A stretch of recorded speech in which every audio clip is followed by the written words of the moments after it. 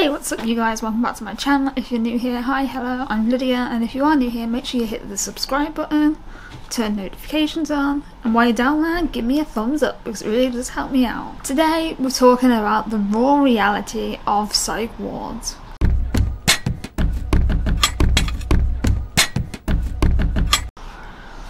Now, I've been in a lot of different psych wards. I've been in assessment units, I've been in treatment units, I've been in private hospital, I've been sectioned, I've been informal. I've experienced a lot over the years and I want to share some of that with you to raise awareness. My first admission was when I was 13 and it was to a private kids unit, CAMS ward. I was there for 6 weeks. I was put onto a section 3. After being on a section 2, and I can't really remember an awful lot from that admission. It was, it literally, when I was 13, I'm 26 now, so 13 years. 13 years ago was when my mental health journey started. So I can't remember much from that admission, but I do know I wasn't abused, I wasn't assaulted, I wasn't injected against my will. I was compliant with my medication and yeah, I just got on with day-to-day life of being on a psych ward. Now it was during the summer, so there was no school to go to, thank fuck. I just had the time to focus on my mental health, which given no inpatient setting is perfect,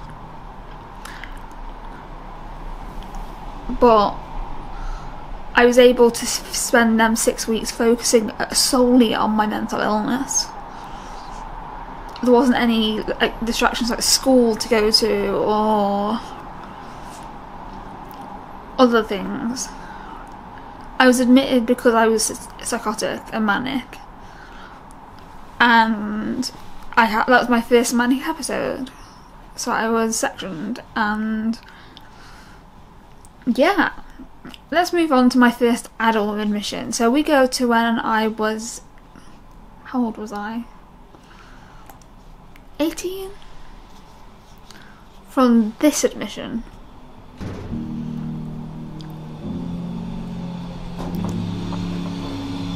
And this was an admission to a ward that was basically for a few days to see if you needed to be inpatient or whether you could go home and be treated in the community. Sort of an in-between place. I can't remember exactly what it's called. Yeah, the staff were nice. They lent me a phone charger. They lent me a phone charger, so I charged my phone. I was the only one in the unit after the other woman went home, so I had free reign, which is why I filmed that video.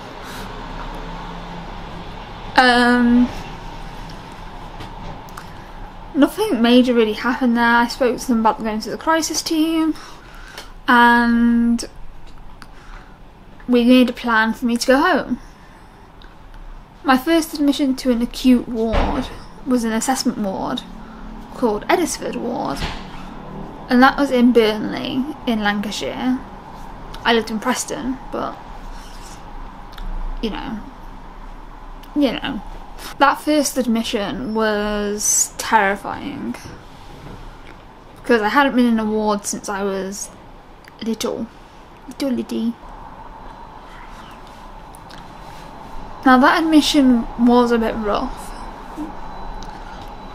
It was my first adult admission, so I was pretty anxious and I wasn't on medication. They wanted to put me on sertraline, but I'd already been on sertraline and I'd reacted really badly to it, so I declined that, which I had a right to because I was informal. And in short, my mum came to visit me, my grandparents came to visit me, and it was an assessment ward, and after a week they assessed that I should be at home receiving support. And yeah, I didn't leave my room much. I only left my room to go to the toilet. The next admission that I want to talk about is Springfield Mental Health Hospital. What ward was I on? I think I was on ward 3. And honestly, I was on 1-to-1 the entire time I was there until they put me in a taxi. I was literally on 1-to-1 all the way to the taxi. Then I got in the taxi, they walked off, and I was left in a taxi going home, feeling very suicidal. But that's not the beginning of the admission, that's the end of the admission. So there is that little negligence. Because I went home and I tried to. That admission I was on a section 2, so I had no rights, no choice. My quetiapine dose got increased, and God, I don't miss quetiapine. I had this admission because I was suicidal. And I was on 1-to-1, which no one wants to be on 1-to-1, but I was. But I had Becca come and visit me, Rena come and visit me, and that admission was genuinely a hard admission. I got IM'd 4 times. I was restrained every day, and it got to a point where they wouldn't let me have a hot drink. I didn't have a shower because I didn't want to strip in front of someone. Then basically I climbed up a window. Yes, I thought I was a Spider-Man. Just kidding. Don't take me seriously when I say stuff like that. I climbed a window to throw myself backwards up and break my neck as I landed on the bed. I was creative. But the woman who was on my 1-to-1 was like, jump.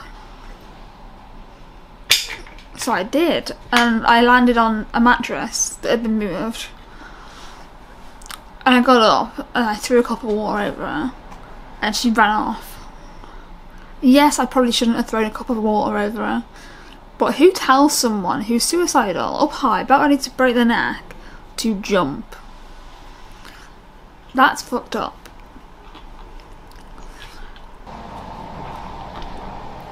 The next admission I want to talk about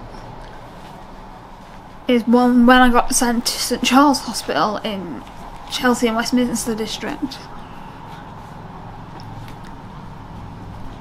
And basically, I was informal. I was there for 7 weeks. And I was self-harming pretty badly.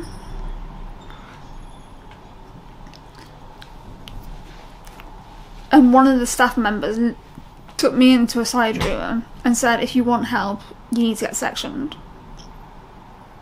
Like, I don't want to be sectioned. What the fuck are you talking about? If I want help, then I'm here to accept it. I'm informal.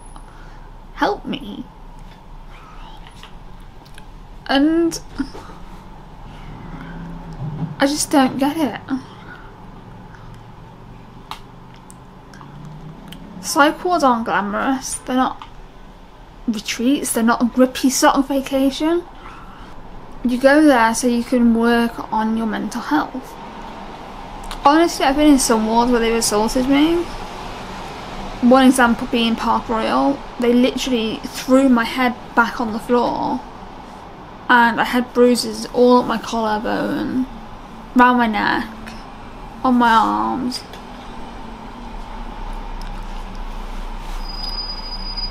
And it was horrible.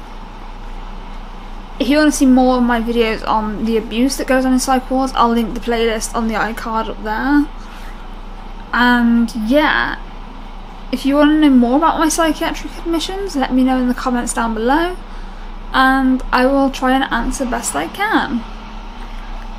Thank you for watching, and I will see you in my next video. Peace.